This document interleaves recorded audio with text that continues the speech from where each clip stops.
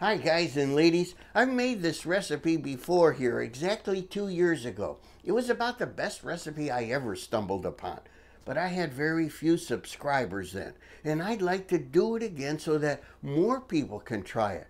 I'm talking about homemade gyros, or gyros. Let's start with a tzatziki sauce.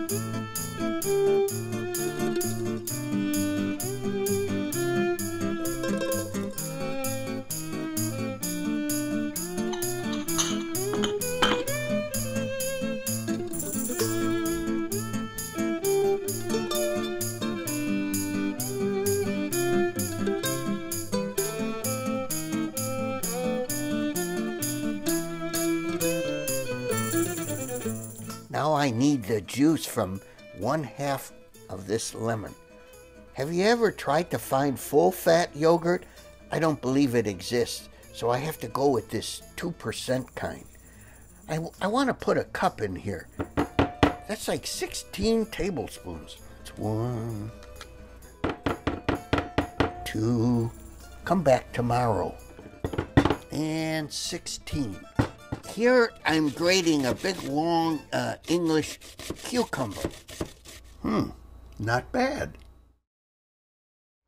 Okay, here I need to chop 1/4 cup of fresh mint. What do I do with the stems? Those stems look kind of nasty, so I'm only chopping the leaves. I have here a 1/2 teaspoon of crushed garlic. I like crushed because it disperses better. I'm going to go with a 1/2 teaspoon of salt. About a 1/2 teaspoon of fresh ground pepper too. Now I'm just blending it all together. It's really, really good. But I'm adding just a touch more garlic, about another 1/4 teaspoon of garlic. Look at that. It looks like tzatziki sauce. Wow. I'm just cutting up some grape tomatoes now to use for our garnish. Here I want to slice 1/2 of this onion, the sweet onion. So I'll just put this aside for now. I'm doing this for garnish. Yes, more garnish.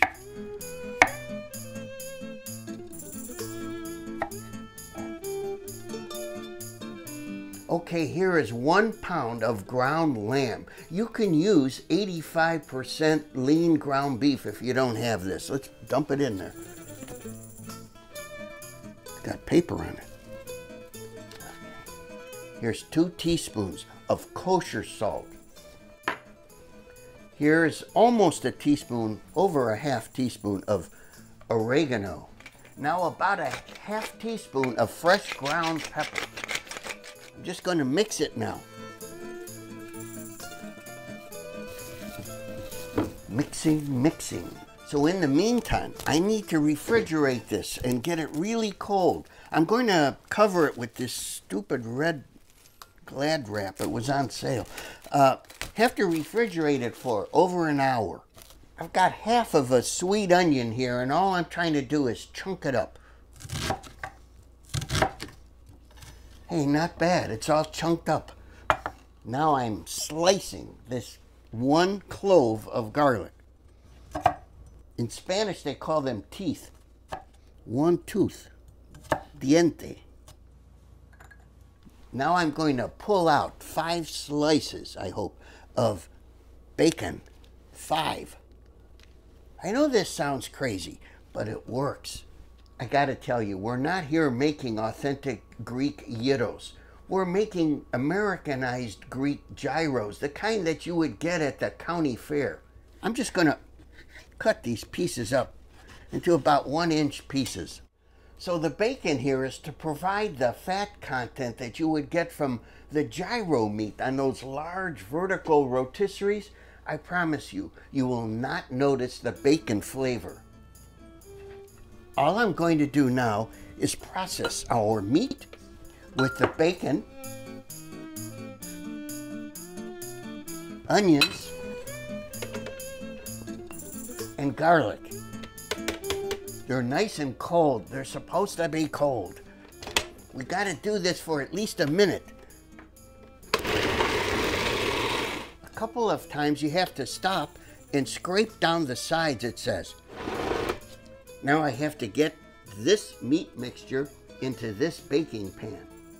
This is the hard part.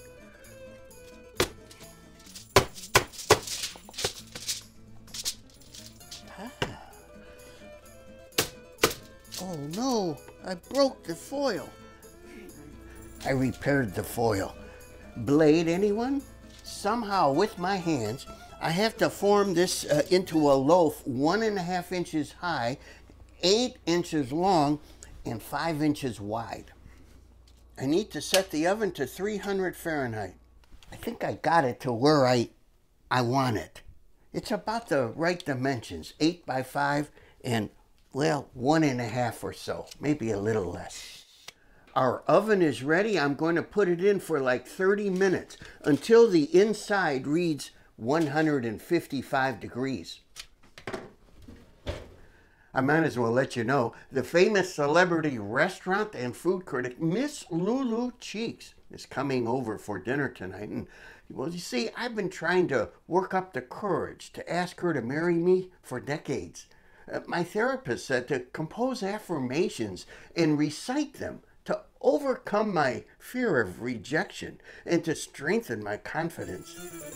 I think I will.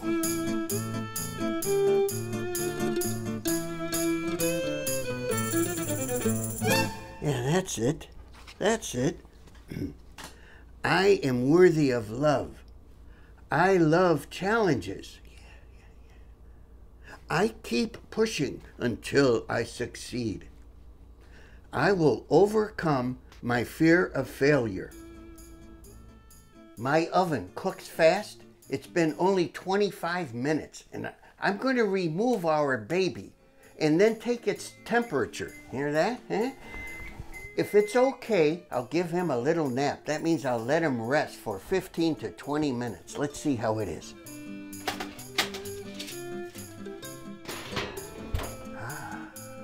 155.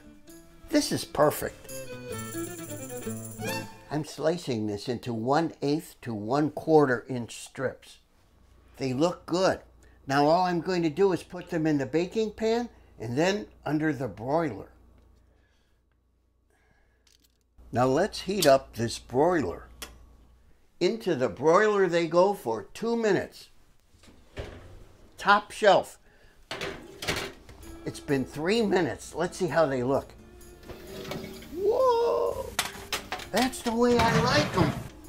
Look, it's crispy on the outside, just like it was shaved off of a rotisserie cone. Crispy outside, soft and tender inside. Mmm. Gyro meat.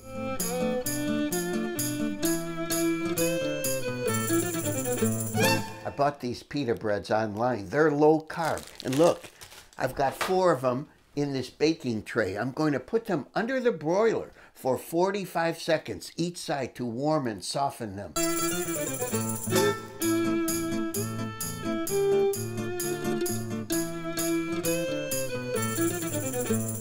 Well, here we are once again with the famous celebrity restaurant and food critic, Miss Lulu Cheeks. Thank you so much for honoring me at my little tiny trailer home. Hi. Hi. You had a chance to dine on my homemade low-carb gyros. What did you think? Oh, they were delicious. They were just right, and they were tasty, and Really? all the lovely vegetables and the really good tzatziki sauce. I enjoyed it. And they were crispy a little Yes. and tender, I hope. Excellent. Thank you so much. Miss Lulu, may I have your hand? I've been wanting to ask you this for a long, long time now. I'm